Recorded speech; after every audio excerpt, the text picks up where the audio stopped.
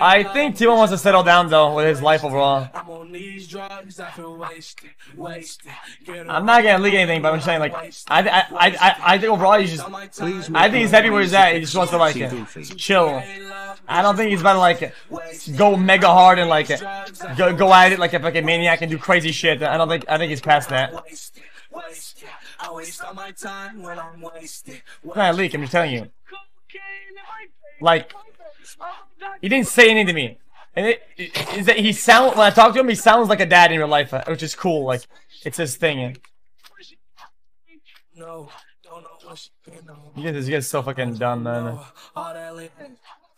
How is sounding like a dad means that he has a kid? Like, are you fucking stupid or some shit? Like, oh my god, bro, so fucking dumb, this shit.